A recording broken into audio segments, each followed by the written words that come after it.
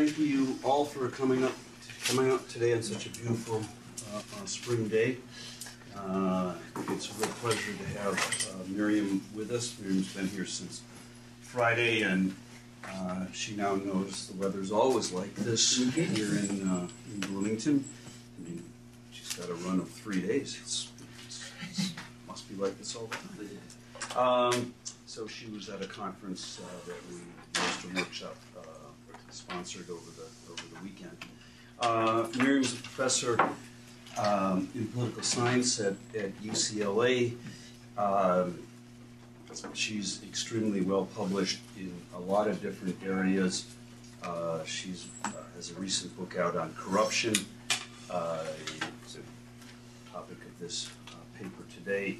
She's got a very strong interest in governance of natural resources as well, coming at it from the political science side of things, which is needed. She's got awards, publications, so we don't have very long introductions in the interest of time, but we're very pleased that she's here with us. So Miriam knows the rules, 5 minutes more or less, and then we'll dive into it. Thank you. Thank you so much for inviting me and for the opportunity to test out on you a paper that no one else has read yet. So I just want to give you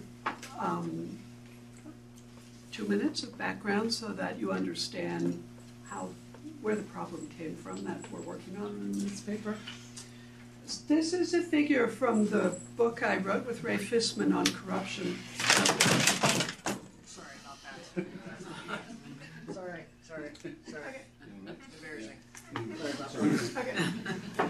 Which shows the Corruption Perceptions Index, which is a measure of corruption in different countries around the world by log of GDP per capita. We have inverted the Corruption Perceptions Index so that lower values mean less corruption. And so you can see here that corruption declines very strongly with economic development. And the truth is, like, everybody knows that. So I've been looking at that figure for about 10 years and saying, why is this? Corruption declines with economic development, and honestly, most other bad things decline with economic development. You know, infant mortality declines with economic development, and education rises, and just many things get better as countries get richer. This is one of those things. It didn't seem very possible to make much headway in thinking about how government improves with economic development on the basis of information at this level. And then I said, you know, why don't we just like whack together the data on reelection rates? Nobody's done that. Nobody's looked at it. The data sits out there and nobody has looked at it. And I started putting together the data that is in Figure 1. And by the time we had 20 or 25 countries put together that included some less developed countries, my research assistant, graduate student Eugenia, who's a co-author on the paper, and I were looking at it and going, okay, like, everybody knows this. Nobody knows this. Nobody has seen this. This is like looking at reelection rates by economic development, and we see a pattern. That's kind of amazing. Let's keep going. She became very interested in this and is now up to 112 countries and still going. She thinks we'll be able to eventually get close to 200 countries into the figure. And the pattern continues to hold. That is, there's a very clear relationship between reelection rates and economic development. Well, when I show that to people, they have one of those aha moments, like, yeah, it's as if we ought to have known it, but we didn't know it. And so this gives me now a way to theorize that because now I know who the actors are. They're politicians, and they're either not getting reelected or they are getting reelected. And those are, to put it informally, two different worlds for politicians. They're worlds in which they can rent, seek with abandon, and they're going to get thrown out of office, or they're worlds in which they basically do a good job and they get reelected. And so then I was fortunate enough to get Stefan Bolton, who's a very gifted young theorist, to agree to come into the project, and he got very excited about the data we were working with, and so he has written the formal model. It's not in the paper because I didn't want you to ask me any questions about it. So he's already written the model. And the main challenges for this project, which we see basically as going into a book, are empirical challenges, not the modeling. Challenges, they're challenges about how to get an empirical handle on what's going on here and the different ways that the different possible mechanisms could change the selection effect between low-income and high-income countries. So, thank you, and I hope that you'll be. I hope that you'll take into consideration that I finished the paper just for you, and I obviously couldn't even finish it. So it is what it is. It was kind of Miriam. I said, well, paper really works better, but something that's you're working on now. So she went from slides to get this out. So I thank her for that, and I'm very happy. I think it's a great discussion piece. So, Flor, Federica. Thank you. This is fantastic. I enjoy reading it very much. I have two questions. One about the assumptions that goes behind the sort of like what you expect a politician to look like when it gets reelected, and another one has to do with the sort of like a confusion, perhaps in my head, about things like patronage and things about corruption that seems to have a very, very different time horizon. So starting with the assumption, it seems to me that there is an assumption around that there's sort of like it informs the paper that the re-election is based on performance, and it seems to me that this is problematic in light of what we know about voter behavior. It's unclear to me that the incentives of voters, particularly when it comes to poor and rich countries, don't change, right? So if your election has to deal with the threat of starvation, is going to be different if the election is going to have to do with like whether I get a bridge or not, right? And so voter behavior, voter incentives change, determining different sort of like attitudes towards participation in re-election. But also, it seems to me that there's just an assumption that performance is not necessarily what voters vote when they vote for an incumbent. And this is just as a clarification. The other one. So let me stop you so we can talk about the first question. Okay. Okay. So let me see if I've understood you correctly. You think there is the assumption in the paper that voters vote on the basis of performance? Correct. Yes. And you want to know how that may change, or how that calculus may change between voters in very poor countries and voters in rich countries. Correct. So let me tell you about that, because I've thought about that a lot, particularly in connection with the field project I'm doing in Pakistan right now, where we try to give information to voters. So I think that voters vote on performance in all contexts. I mean, this is a set of assumptions. It's a stylized fact. This isn't a real psychological fact about individual voters. We can assume voters vote on performance in all settings. In wealthy countries, voters vote on aggregate performance metrics. So they vote sociotropically, basically. So the standard way we think about that is in terms of economic voting. And in poor countries, voters vote on individualistic metrics of performance. So basically the electorate is pulverized into individuals or families that are making, or maybe clans even, that are making decisions based on improvements to their specific group over the prior period. In that setting, the politician can play groups of voters off against each other so that they bid down the outcome. And so they never get anything from the politician, but they always throw the guy out. Does that answer your... That actually sort of like generates another question, which is, well, then like something has like party dominance and sort of like a inner like governmental like variation seems to require some sort of like additional.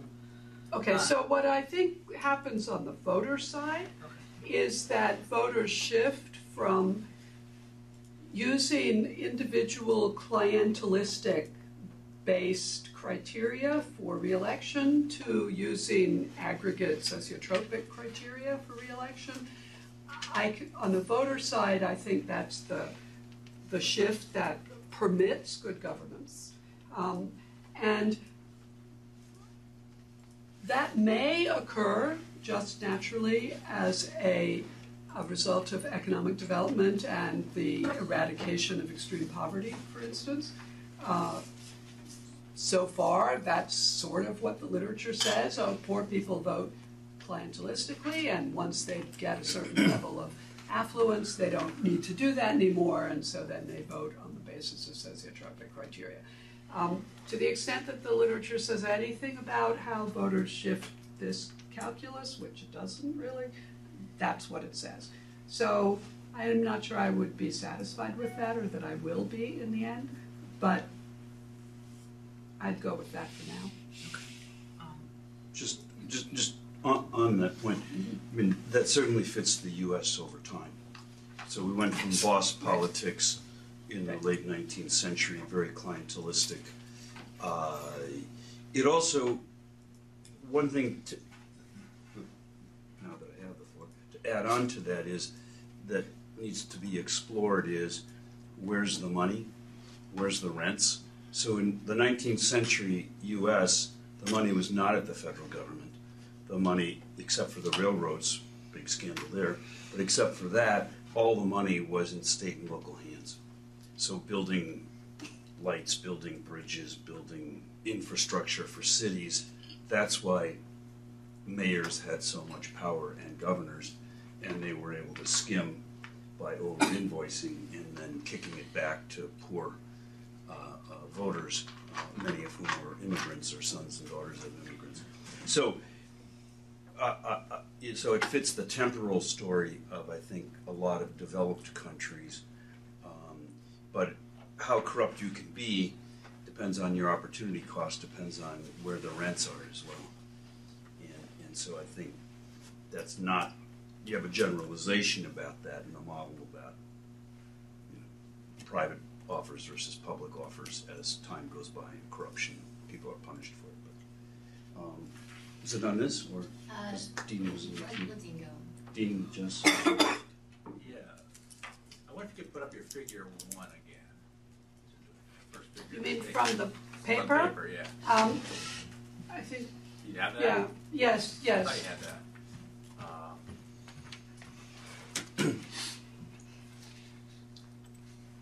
Is that what that was? Yeah.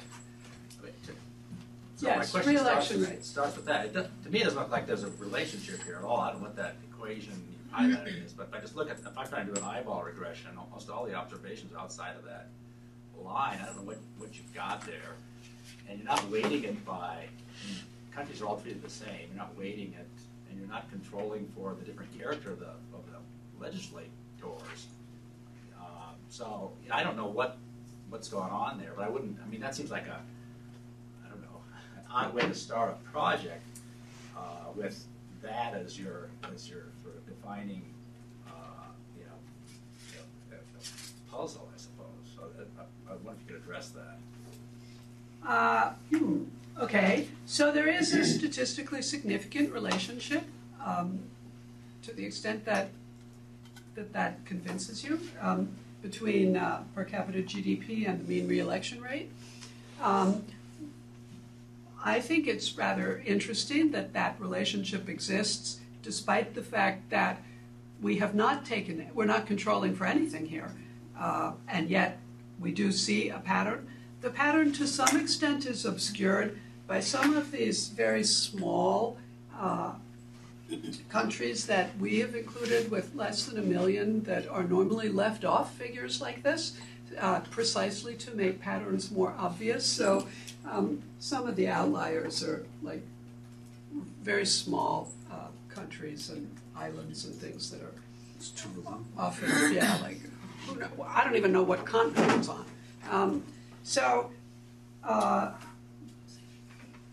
We haven't controlled for anything. We haven't controlled for how long the country has been democratic. That matters. We haven't controlled for whether it's a presidential or parliamentary regime. We haven't controlled for whether it uses a proportional representation or single-member districts or anything about district magnitude. We haven't controlled for, and one thing we should do, before, not even control, we should drop the countries like Mexico where legislators actually are prohibited from being reelected again. Mexico is in here, and that's one of the few countries where we just should pull it out because it's not even relevant to Mexico. And so, otherwise, it seems to me the fact that there is any pattern at all across all of these different institutions and regime types and size of countries and everything, that's what makes it interesting. I don't know what we would weight the data by, whether you might want it weighted by the size of the legislature perhaps, or the number of houses or something. This is only the lower house. All of those are things that we will do, and we'll put them in tables where we in the appendix. I happen to, so what I consider the most interesting problems to work on are the puzzles that emerge out of the real world, where you just look at the world and you go, wow, why should that be? And to me, this is a wow, why should that be kind of story. Because we just would have thought that all that patronage and vote buying in the poor countries meant that those guys never were thrown out of office. That's what, if you had asked anybody, they would have said. There are 50 books on clientelism, and they all assume clientelism is effective. And that means we should never see those legislators in poor countries lose office. And yet they're losing office at extremely high rates. And so to me, that is really worth investigating. Yeah. Have I convinced you? Well, I saw a talk the other day where a guy showed a similar diagram showing police plotted against crime rates, very tight positive relationship, and what's going on there? Police More plotted police, against. more police cause more crimes, the other way around. And I this see. is, so I think you start with a more I think you start with a more fundamental question: what determines reelection rates? Maybe what determines GDP? But there's a lot of, you can find a lot of causation, correlations out there, and I don't know if that's the way to. So let me tell you, this is not, so to my mind, this figure is the answer to the question.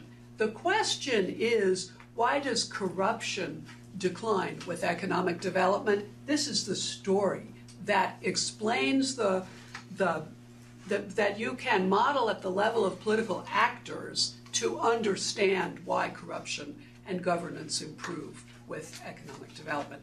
This is puzzling based on what we know about the world. I don't think it's the kind of, this is not a bogus endogeneity graph, the way the police and crime figure is. But I just, on this, I think, the way I view econometrics, even this, is not as tests, but as a diagnostic, so that, this is very preliminary. So, you know, as you said, you haven't added any other things that could affect this. And if we think about this in light of the model, it's really your outside option for where the rents are and your likelihood of being punished for corruption, but it's your outside op. So suppose you're not punished at all in poor countries, but it could be that it's not log GDP, but maybe changes in GDP. I mean, there's a lot of rents, for example, in telecommunications industry. So you may decide, hey, you're a politician, and then there's a lot more money I can make by skimming somewhere else in a private firm. So it's you know, so I'm just thinking there's ways of adding controls that get at this more in a more nuanced way. But I think there's more going on than just this. And this is just the first step. And I think it's really, it's really fascinating.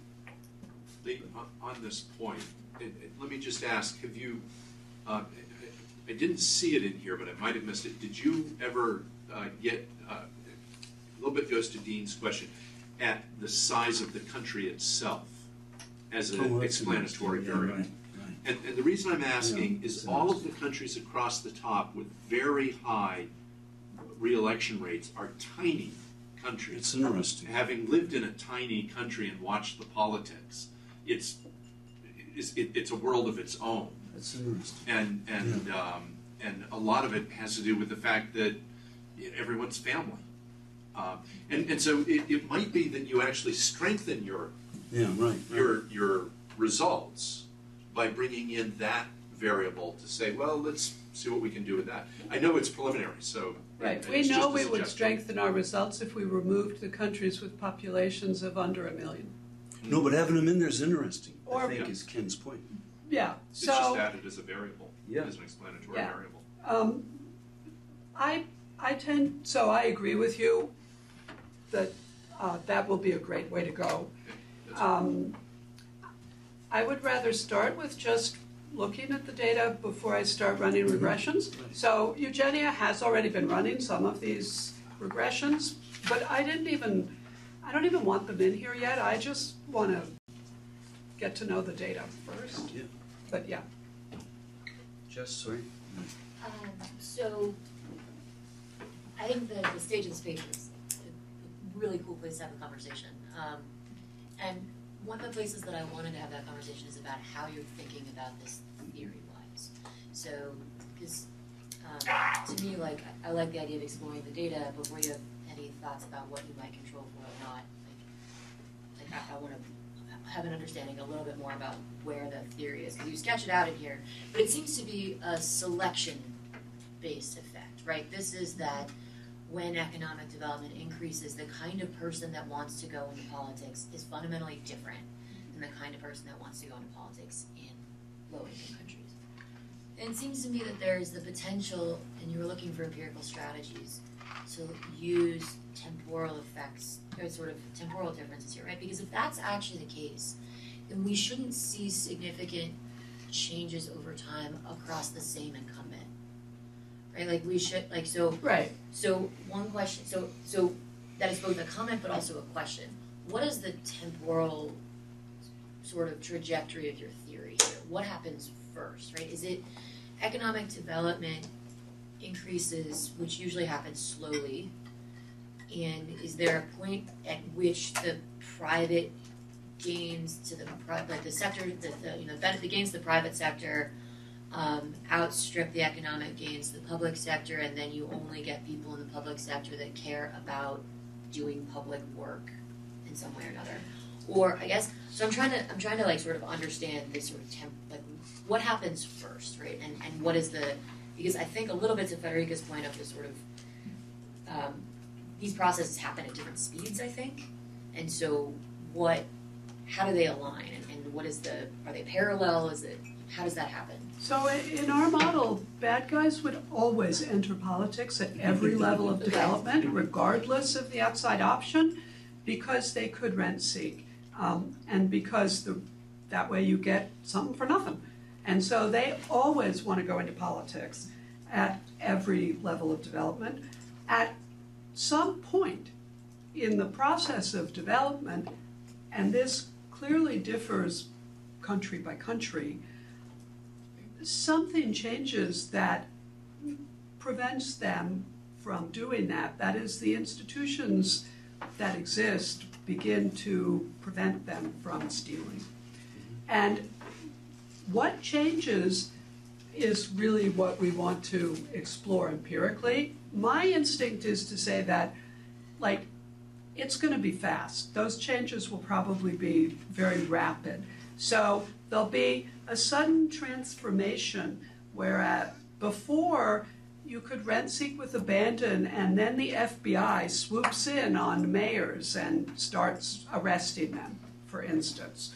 Or before you could rent seek with abandon and the courts suddenly become empowered and start prosecuting candidates for office who have engaged in illegal activity. Before you could rent seek with abandon, and all of a sudden the press gets wise and starts publicizing, and voters get information and change their voting. And so I imagine, but I don't know, that there are going to be sudden sort of breaks in how things happen, where politicians suddenly go, oh, whoops, this won't work anymore, I think I'll go do something else. Okay. But you know, there has been so little work historically in looking at those sorts of things that So, we don't know okay, that so that much. leads me to one follow-up question / idea, and then one paper which I sort of mentioned to you earlier. The follow-up question or idea is, it seems like you have the possibility of saying something about endogenous institutional change here also, right? So if people are being recruited or being selected into an institution that now either, you know, does or does, which happens was the institution change, both with the new politicians that are in there that are supporting that change. How does that actually happen? You seem to be angling not towards a sort of gradual endogenous institutional change, a little bit more towards a critical juncture something. But that seems like a really interesting potential avenue to go. The paper that comes to mind, and I mentioned this to you, I'd just be curious about, with your co-author, about how that model fits with the Dalbo et al. Piece from APSR in 2006 called Plato and Plomo, which is about bribery and the sort of way corruption shapes who gets into office and who doesn't, and what their incentives are. Because it has some of the similar implications of what you're saying, but I'm just not sure if the mechanics are working the same way that you guys are arguing they might. So it just might be something worth taking a look at. I'll send it to you. But done. So I know Dalbo has done related work that shows that argues that wages increase with economic development, and that's interesting but irrelevant to what we're doing. Ours is not a wage story, and it's really not a wage story. It's a rent-seeking story. Yeah, first here and So I guess I kind of got answered in this, but the way I was reading, I was confused with their causation was, right? It seems like to me institutions are the thing. With your recent comments, just kind of get to this. Right. And so, like, to me, it's reminding me of Slifer's story of the lawyers and the engineers. You know, it's something switching. So it's actually away from rent seeking. Because I was a little confused with your wording in the paper. You say, hence the individual motivated by rent seeking turn to private sector. But I guess what you actually mean is that they turn to profits. And so it also reminds me of Bob Baumol's stuff on productive, unproductive, and destructive entrepreneurship.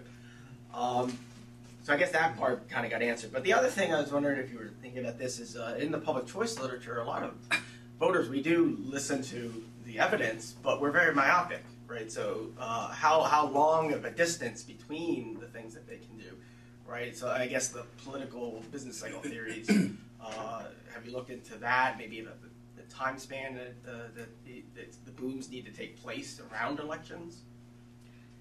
So performance criteria in developed countries that voters use are very imperfect, is I think what you're saying. Yeah. Voters are not able to use all of the information that is potentially available to them. I agree.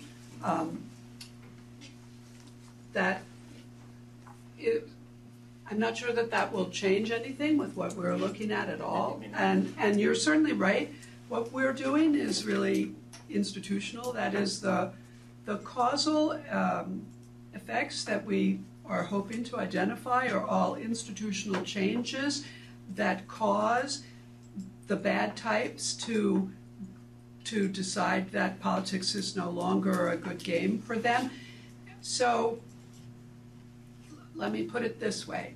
Why were we all so surprised? Most of us were very surprised when Trump was elected, not only because we were surprised at the outcome, but because he seemed so unsuited for politics. Why would somebody like that want to go into politics? Like, the guy made a mistake. He didn't understand that there's rule of law and that you can't rent seek in our system.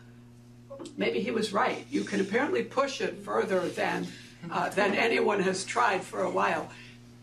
But I hope you take my point here, and with no offense meant to anyone who might be a Trump supporter. Please. Thanks. So one question that came to my mind is whether this could be something related to party institutionalization, such that in older democracies, parties are more institutionalized, they are built upon existing cleavages. So this is, as these parties are institutionalized, they survive longer with their members.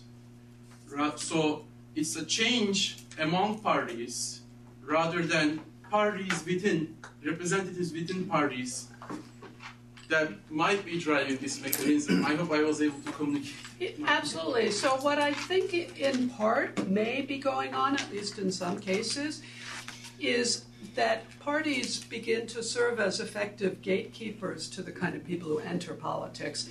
In poor countries, you have parties, but they are really the prisoners of the candidates who want to enter and who have enough money to do so. They are not very good at candidate selection. In wealthy countries, they are typically quite good at candidate selection, and they force bad guys off the lists. The U.S. is an exception to that because we have very decentralized sort of self-nomination, but in most other countries it's pretty different. So I do think that parties are very important. Theoretically, I am not sure yet of how I want to interpret their role. And Stefan and I have had a lot of very heated debates about the role of parties, as a matter of fact. So it's an issue that is under active consideration among the authors of this work. John.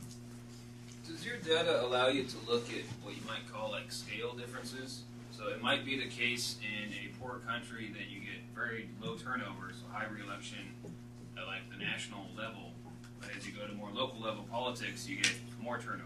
Oh. Does your data allow for that? In some cases, yeah. So the only country that I have personally looked at recently is Pakistan, although I also know the Indian data. It's because I'm doing work in Pakistan. And so we see very low re-election rates in Pakistan, which is right here. And if you look at the 4 provinces in the country, re-election rates are even lower there. That is, there's even more turnover at the lower rates. I'm not sure.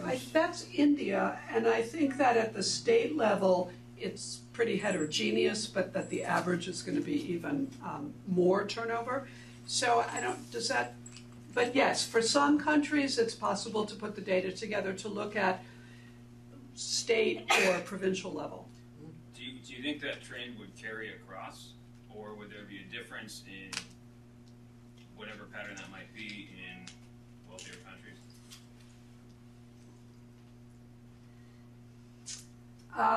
So that's a very interesting question. I don't know, I'd have to think about it. I haven't thought about it. That's very interesting. But if you just I don't think know. of the U.S., like the U.S. is also a real outlier. So our re-election rates are really high. But there's an interesting observation here, and it seems to me this invites a lot of additional questions beyond just these two axes. Australia, Great Britain, New Zealand, USA, and Ireland are all in that little tiny clump up there. Yeah. And it says, well, so what's similar about all of us? Narcissistic.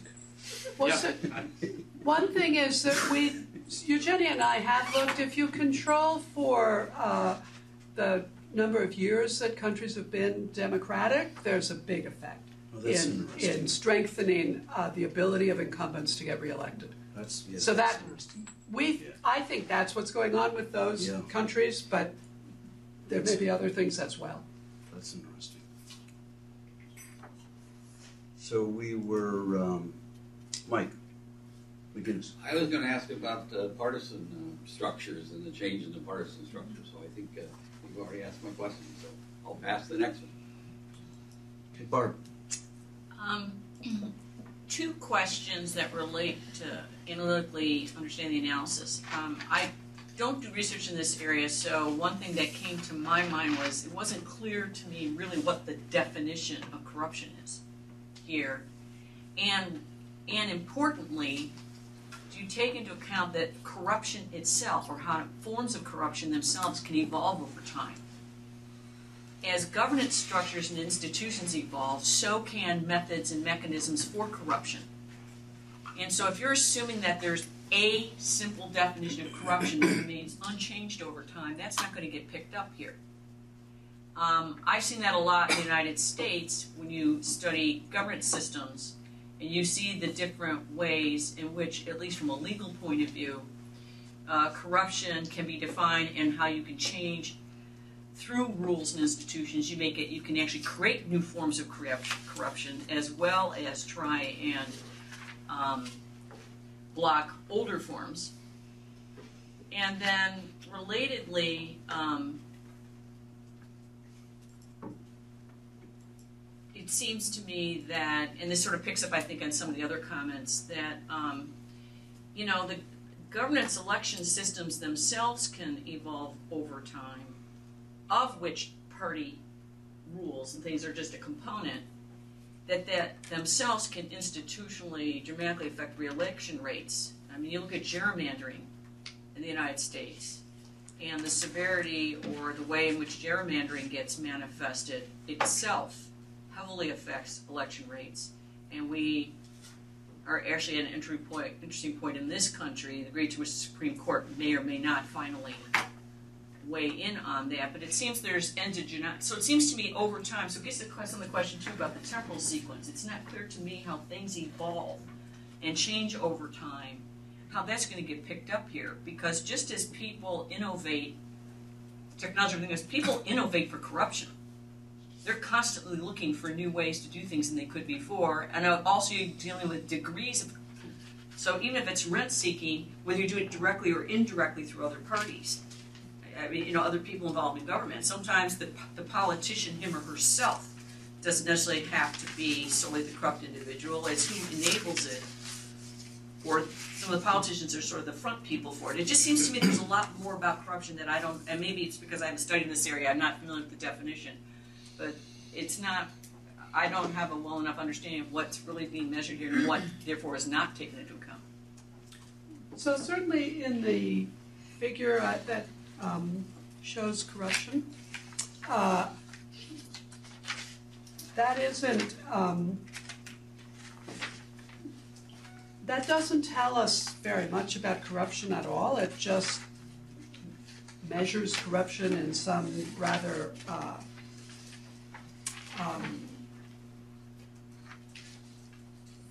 gross way, a rough way, I guess you would say, across countries.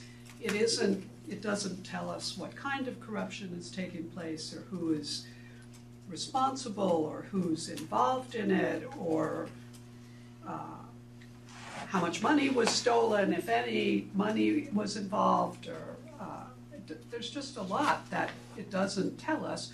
All it tells us is how corrupt people seem to perceive each country as being. And that is a pretty imprecise measure of corruption. If you actually go and ask people whether they had to pay a bribe, for instance, in the same countries that you ask people, how much corruption do you think there is, there's a pretty substantial difference between the numbers of people in the population who report having to pay bribes and the ranking of the country on corruption, and those can be quite variable, so there's not even a clear pattern there between how often ordinary people are involved in corruption and the ranking of a country. Isn't it true that over time, the more developed a country, the more sophisticated mechanisms that can be used for corruption to make it less visible? I don't know that. You know, I'll tell you, growing up in Illinois, Well, we have a lot of Pretty visible problems. in Illinois. But no, the degree Nothing's currently, still, the degree currently of corruption that's being maintained by Madigan, Speaker of the House, and the Chamber is just off the charts. And all I'm saying too is it could reflect, this also could reflect that maybe the longer a country has been institutional democracy, they also could be more sophisticated in how they hide it, or a lot of things, the chains in which they do it. I'm telling you, clever lawyering, there's a whole lot of things that you can do to hide things, so it's less easily discoverable compared to maybe some of these other countries. So it doesn't. So that's why I'm concerned about the index or measure of corruption in the first place. There may be a lot that's not being captured. There's definitely a lot that's not being captured, no question. The expert indices that are used to capture corruption typically ask business people who are foreigners how much corruption they think there is in countries in which they do business. And they are typically reporting on the basis of whether their company has had to pay bribes, whether they believe that the bureaucracy that they interact with is honest, and what they've read in the newspaper last week. So it's a Talking about perceived myopia in information. So it's really more an index of perceived by a certain vantage. It's not more an index of perceived. It is called an index of perceived That's what I'm corruption. saying. That is what it is. It's an index It's of just perceived perceived. corruption. Correct. You said this morning But which about the part? Swedes. Okay. Yeah. I'm on the queue. I wanted to talk about the inherent intuitive logic of the model, which I like, but I'm not sure I would flip it around. I think rule of law comes first. And rule of law gets you, that's how you become a rich country. Not that you become rich and you get rule of law. I mean, there's some endogeneity there. But so I think that, we don't have good measures of rule of law. I mean, we have measures. I think the measures of GDP per capita. So I think those things are proxying for each other. They co-developed. But if we look at North Wallace and Weingast on social orders and development, rule of law is what seems to be developing over time in developed countries, and that allows you to have impersonality, have better contracting, have all kinds of things. So I think that's what makes you rich. And even in the case of Brazil, which you used, I don't know if you read the sentencing of Lula by Sergio Moro, but what he said was, Mr. President, it gives me no pleasure in issuing this sentence, but you more than anyone should know, no one is above the rule of law. And bam. And so I think you've got a good proxy. I actually think the GDP per capita is proxying for rule of law. So I don't know why you have to use it as a mediator, or in your arrow you've got GDP going to rule of law, and then rule of law going to corruption. I would actually argue rule of law goes to GDP, and it goes to corruption. Excuse me. But then for the model, why I think GDP per capita is important is because of these outside options that you talk about.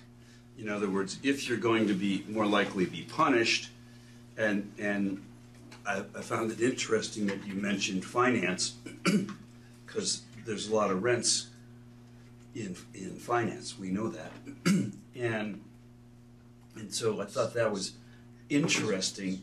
That it's not just that your political options changed, but the outside option of where the money is, which is what I mentioned before too. Of the private sector. There's rents in the private sector, not of all of its profits. There's rents, there's corruption, there's all kinds of things. But that goes along with this GDP per capita, I think. So the whole perspective of the North wine gas type story is a kind of really big picture where things happen, but you can't tell what's causal, really. It's a very big picture, macro, a lot of endogeneity over time. Sure. So a country gets a little richer, the rule of law gets a little better, a country gets a little richer again, other parts of the rule of law operate. They're not really trying to make a causal argument there. I think that's fair. Right. So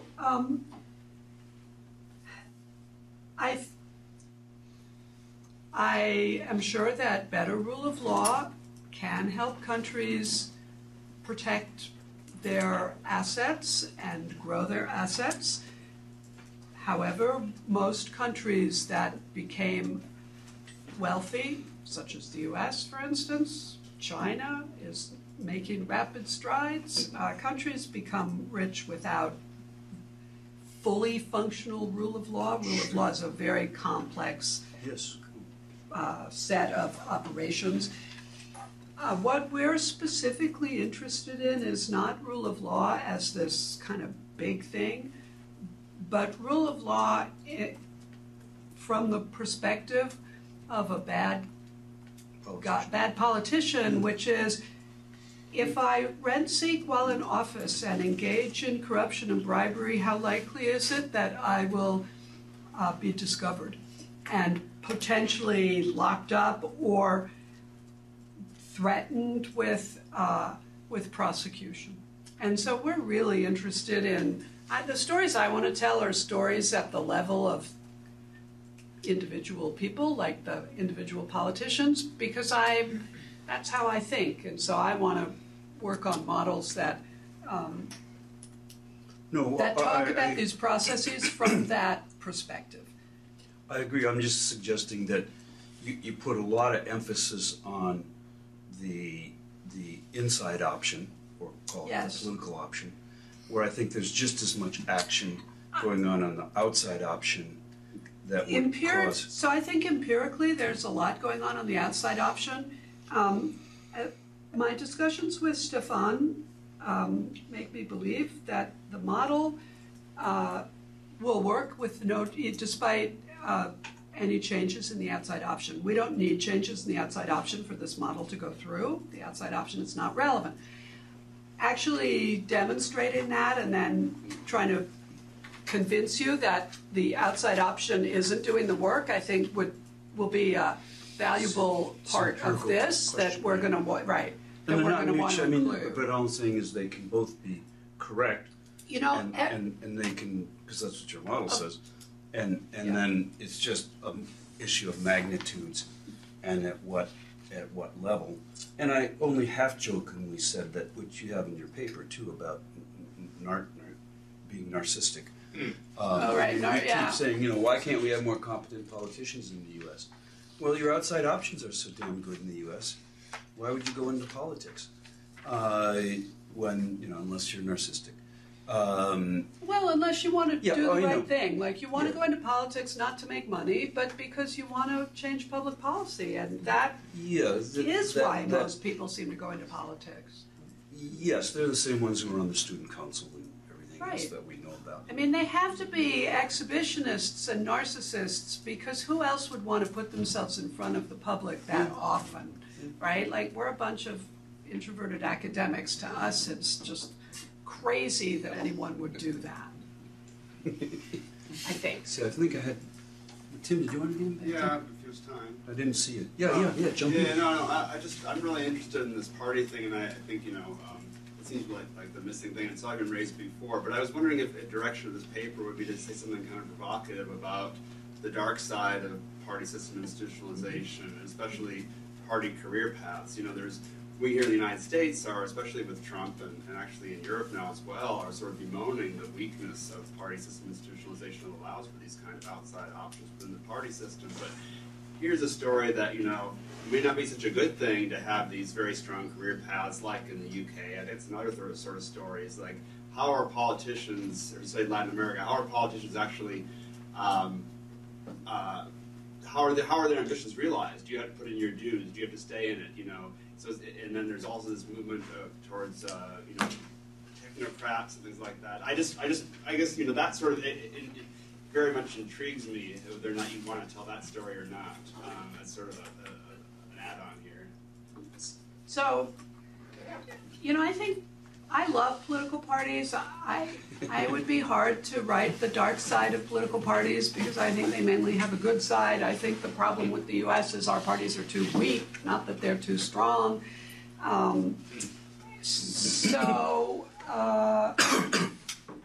We would have to talk more for me to understand what you have in mind.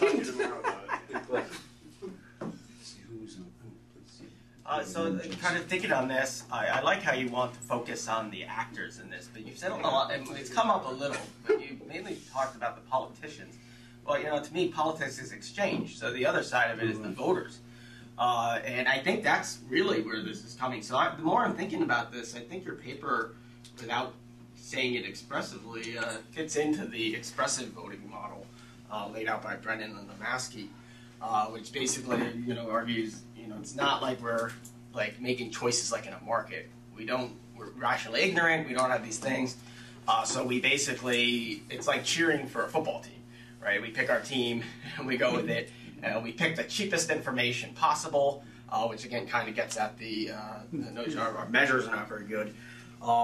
So it's not surprising that when you think about it from that model of looking for the cheapest information, well, when we get good growth, yeah, we're going to keep the people in there who are doing that. So I'm wondering if you've seen that literature, and because there's following Brennan and Lemaski, there's been a lot of people who've tried to measure to see how much and if this is really happening. So I don't know that literature. I would love to look at it. The model of voting that I have in mind here is just the standard Fairjohn, Pearson, and Tabellini model of accountability. But I think it would really fit. But I would love to also. I think the more I'm thinking about it, it fits in this. It's really good, and it would tell your story because you'd be using salient measures. Your perception of corruption is a salient measure. I believe their original article was 85. Yeah, about then. In their book, I think. Back then. Which again would get you at playing around with changes in per capita income as opposed to just the log. Could strengthen it, I think. So I see there's a lot of people here who want to make things more complicated. My goal is always to make things as parsimonious as possible. Oh, that's keep it simple. Sounds like an Occam's razor. Obviously the book is going to have to explain why all of the complications you want are not necessary. But okay. That's what we're here for. Jess. Okay. And then Federica. Try to keep this short.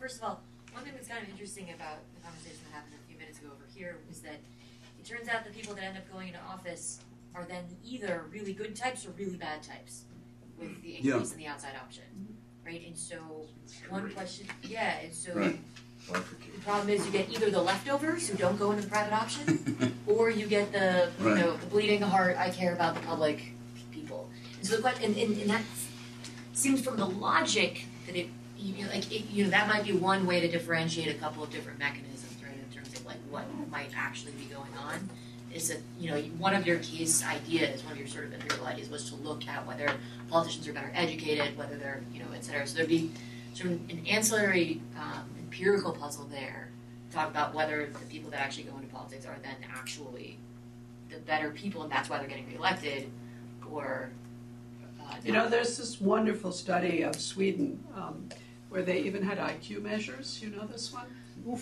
by Pearson. I mean, it's an amazing piece of work. They have IQ measures because almost all the politicians in Sweden had to take IQ tests when they went into the military. And so they were able to access those records as well as all the other records in Sweden where they basically know everything about you. So they found in Sweden, well, that might be an unusual country, or at least it's extreme. They found that politicians were truly better than the ordinary person, that they were better educated and smarter and had better leadership qualities and they were gonna be really good at their jobs as politicians. I was just thinking that might be one way to rule out this problem of the outside option. Yeah. Kind of like sort of Yeah, so they did, so we don't have comparable data for any country other than Sweden, maybe, except perhaps Denmark or something. We do have it in the U.S. for a certain period of time. For a period of time, that's correct. Around World War II, That's right. people have used that data Yes. To look at Right. certain outcomes. Right. So really quickly, I have one or two other quick points. A, do you know if the slope is different for democracies versus autocracies? Well, these countries are all countries that have nominally competitive elections at the national legislature, so there are no true autocracies in here. There are the electoral authoritarian regimes in here, and we haven't broken those out yet separately, but we're obviously going to want to do that. Because that would be super interesting, especially if we then think about sort of different forms of corruption, right? So it could be the case that like as better people get in, you go from like full state capture to like smaller forms of bribery.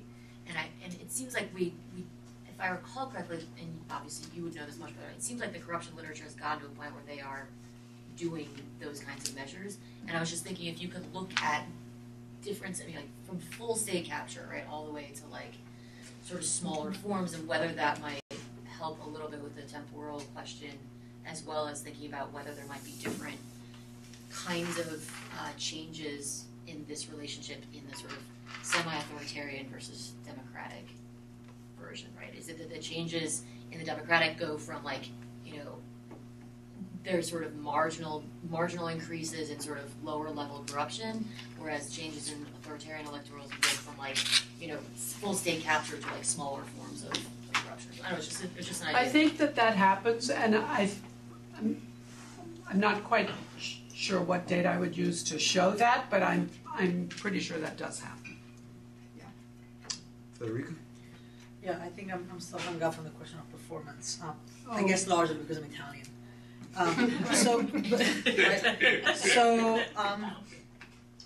If I am like a good bad leader, I am going to implement policies that make my constituents better off, regardless of whether those policies are good or bad. So the question of performance and voters voting on performance is going to vary dramatically depending on what kind of structures are in place, but also depending on what the relationship between the constituents and the candidates are, which is why I sort of like one of my original question was about the difference between rent-seeking and patronage, right? So you are going to be in place if you're a good, like, Roman-style patronage guy, but if you just steal like there's no tomorrow, which is not, like, stealing like there's no tomorrow is not, like, a real option. And if someone is stealing like there's no tomorrow, he's obviously not interested in staying in office, right? So to me, there is something to be done in terms of like the utility functions of both voters and candidates that tend to be more complex, that I'm good, I'm bad, I'm honest, I'm corrupt, and I'm voting on performance as input, performance as measurable by like World Bank economic indicators or political indicators. There is a performance increase that is in the direction of increased rule of law, increased accountability checks. It seems to me that if I'm playing by the rules and I'm in Italy or in Ghana, my performance is going to mean something very different than what the World Bank thinks a performance looks like. So, let's see. I'm not quite sure I can answer your question, but let me just give you a thought on Italy, like your question We can gave talk me more an about it. idea about what to do, gave me an idea. So I'm just gonna tell you that idea. I don't know if it just misses your question or not. Italy is an unusual country in the sense that it has higher levels of corruption than you would expect from a GDP. And it certainly had much higher levels of corruption until the Clean Hands operation. I believe that that the higher levels of corruption were in part a function of the fact that in the South, well, two things. First, in part a function of the fact that the levels of economic development in Italy across regions, cross-regional, intra-regional, inter-regional levels of economic development were, the variance in interregional levels of economic development in Italy was wider than in any other European country. So the difference between North and South was much greater, so you effectively still had large parts of the country that for many, many years and to some extent even today are still very poor. And so it's as if the polity were captured by the bad politicians who could still get into power in the South because the rent-seeking opportunities were extremely high in the South. And the rule of law was very compromised in the South. This leads me to believe that we would also expect to see much more turnover of individual level politicians in Italy in the South, let's say in the 50s and 60s, than in the North. That would be an implication of this. I can go back and look and see if that's true. But the interesting period would actually be the post-Manipulita Of course. period, right? Because you've got the end of the 80s boom and incredible recession and an incredible turnover, right? Such that no one can stay in power except Berlusconi. But you have incredible turnover. No, okay. So that's a little complicated. You have incredible turnover in '94 when most of the parliament is thrown out and the party system collapsed. But then I haven't looked at the turnover of the politicians post '94 under the new and that you would expect to see some kind of period break there. And I can also look at that. Also, I don't think that this should explain Italy necessarily. No, but it would be. It seems like a high bar. It would be interesting if it held at that level, let's say. We try to end on time, but you get the last word. I want to thank you for being such a kind and generous audience and giving me so many ideas to take to my collaborators and to help us write a great book. Well, thank you.